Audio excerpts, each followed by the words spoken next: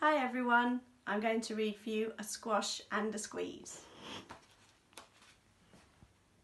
A little old lady lived all by herself, with a table and chairs and a jug on the shelf. A wise old man heard her grumble and grouse, "There's not enough room in my house." "Wise old man, won't you help me please? My house is a squash and a squeeze." "Take in your hen," said the wise old man. "Taking my hen? What a curious plan." Well, the hen laid an egg on the fireside rug and flopped round the room, knocking over the jug. The little old lady cried, "What shall I do? It was pokey for one and it's tiny for two. My nose has a tickle and there's no room to sneeze. My house is a squash and a squeeze." And she said, "Wise old man, won't you help me please? My house is a squash and a squeeze."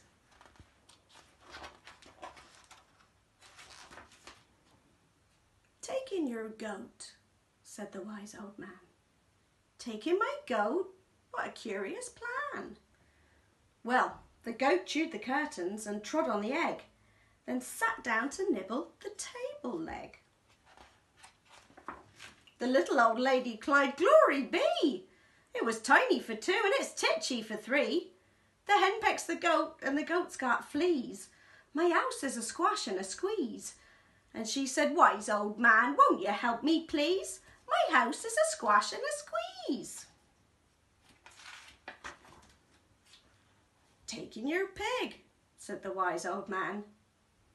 "Take in my pig? What a curious plan." So she took in her pig, who kept chasing the hen and raiding the larder again and again. The little old lady cried, "Stop, I implore! It was titchy for three and it's teeny for four. Even the pig in the larder agrees, my house is a squash and a squeeze."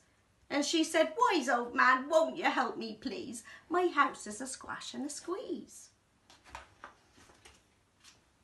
"Take in your cow," said the wise old man. "Take in my cow? What a curious plan." Well, the cow took one look and charged straight at the pig, then jumped on the table and tapped out a jig. The little old lady cried, "Heavens alive! It was teeny for four and it's weeny for five. I'm tearing my hair out, I'm down on my knees. My house is a squash and a squeeze."